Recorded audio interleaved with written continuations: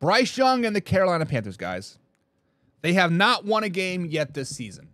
Bryce Young has not looked like a very good NFL quarterback so far. So I will not put the bust label on him yet. But I want to play the what if game. I want to play the game as like, what if something happens, right? What if Bryce Young is considered a bust in the NFL, then what? So, guys, if Bryce Young is considered a bust in the NFL, then the Chicago Bears have finally done something right, baby. They finally did something right. They got a really good receiver in DJ Moore. They got the Carolina Panthers' first overall pick this season. Guys, this might be the greatest thing in Chicago since ever, with Bryce Young being a bust. I'm not saying he's a bust, but if he is a bust.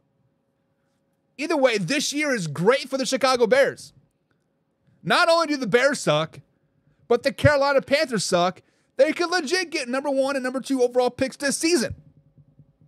So if Bryce Young is considered a bust in the NFL, or just a bust this season, the Chicago Bears have finally did something right.